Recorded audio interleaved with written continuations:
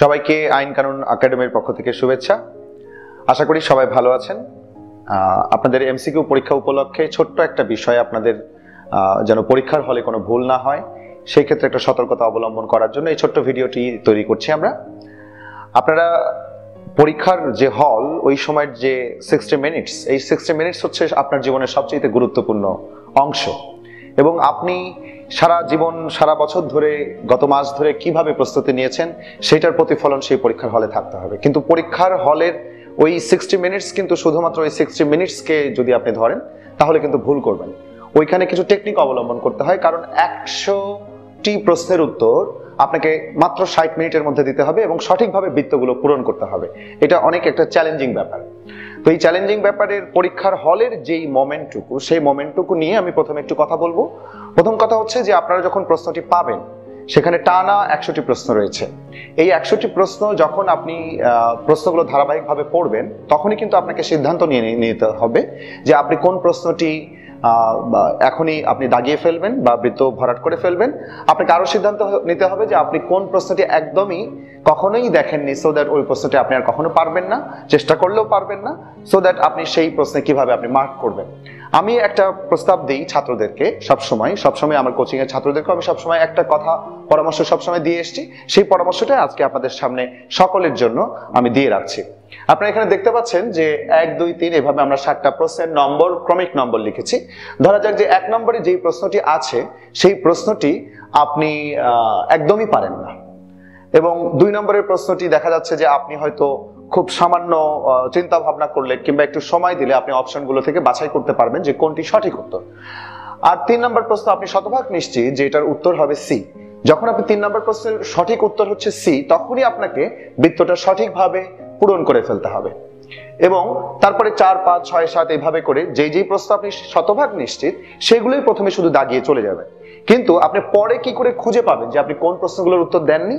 সেই জন্য আমার প্রথম থেকে পরামর্শটা হচ্ছে যে আপনি 1 নম্বর প্রশ্নটা আপনি নিশ্চিত যে আপনি একদমই পারবেন না, সেক্ষেত্রে 1 নম্বর প্রশ্নটির পাশে ছোট্ট করে একটা ক্রস চিহ্ন দিবেন যে এই প্রশ্নের দিকে আপনি পরের বার ফিরেও তাকাবেন না। তারপরে ধরা যাক যে 2 নম্বর প্রশ্নটি আপনি একটু চিন্তা করতে হবে, একটু সময় দিতে হবে, একটা উদাহরণ দিয়ে একটা প্রশ্ন দিয়েছে, কিংবা একটা জটিল বিষয়, আপিল, রিভিশন, ফৌজদারি অথবা দেওয়ানি এই সংক্রান্ত প্রশ্ন দিয়েছে, যেটা একটু চিন্তা করে আপনাকে সঠিক উত্তরটা বের করতে হবে। তাহলে এটার জন্য আপনি রেখে দিবেন যে এটা আমি পরে উত্তর দিব। সেই ক্ষেত্রে এই প্রশ্নের পাশে অথবা প্রশ্নের নম্বরটি ছোট্ট করে পেন্সিল দিয়ে ছোট্ট করে গোল করে রেখে দিতে পারেন।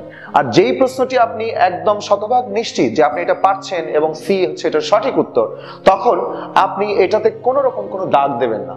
এখন এরকম ভাবে আপনি টানা 100 পর্যন্ত এভরি সিঙ্গেল কোশ্চেন খুব সাবধানতার সাথে শতভাগ নিশ্চিত হলে মাত্র আপনি উত্তরটা দেবেন। এরও পরে আপনি একটা ধরা যাক যে 40 মিনিট পর আপনার সব প্রশ্নের উত্তর দেওয়া শেষ, আপনি যতটুকু পেরেছেন শতভাগ নিশ্চয়তার সাথে। এখন আমাদের প্রশ্ন দেখতে হবে যে আপনি কতটা প্রশ্নের সঠিক উত্তর দিয়েছেন। সেক্ষেত্রে আপনি সহজে গোনার পদ্ধতিটা হচ্ছে যে ক্রস চিহ্ন কয়টা আছে। ধরা যাক যে ক্রস চিহ্ন 20টা রয়েছে, এরকম গোল চিহ্ন সাথে সাথে আবার গুনে ফেলেন। এই গুনতে কিন্তু একটু সময় লাগবে না, জাস্ট 1 মিনিট লাগবে। তো এরকম দেখা গেল যে এরকম গোল চিহ্ন দেওয়া, অর্থাৎ আপনি একটু চিন্তা করলে এটা সঠিক উত্তর আপনি বের করতে পারবেন, সেরকম উত্তর আরো 22টি রয়েছে। তার মানে 20 এবং 22 যোগ করলে হচ্ছে 42। তো এই 42টা হচ্ছে যে আপনার এখনো অবশিষ্ট থেকে গেছে। সেক্ষেত্রে আমরা বাকি যে 58টা, সেই 58টা আপনার শতভাগ নিশ্চয়তার সাথে আপনি উত্তর দিয়েছেন। তার মানে ইতিমধ্যে আপনি কনফিডেন্ট হয়ে গেলেন যে আপনি 58টি প্রশ্নের উত্তর শতভাগ সঠিকভাবে দিয়েছেন। তার উপরে যদি রিস্ক থাকে সেটা তো অবশ্যই আপনাকে বিবেচনা করতে হবে। রিভিশন দেওয়ার তার কোনো সুযোগ নাই এমসিকিউ বৃত্ত ভরাট করার বিষয়ে। সেক্ষেত্রে আপনি এই যে গোল চিহ্নগুলো, যেগুলো আপনি একটু চিন্তা করলে পেরে উঠতে পারেন, এরকম যে 22টি প্রশ্ন রয়েছে, সেই 22টি প্রশ্নের মধ্যে আপনাকে চেষ্টা করতে হবে 10, 12, 15 পর্যন্ত ম্যাক্সিমাম আপনাকে অর্জন করার। ফলে এই গোল চিহ্নিতগুলোর জন্য আপনি সময় দেবেন। আর যেগুলো আপনি পেরেছেন সেগুলোর পাশে কিন্তু কোনো দাগ বা চিহ্ন দেননি, তার মানে ওই প্রশ্নের দিকে আপনার আর ফিরেও তাকানোর দরকার নাই।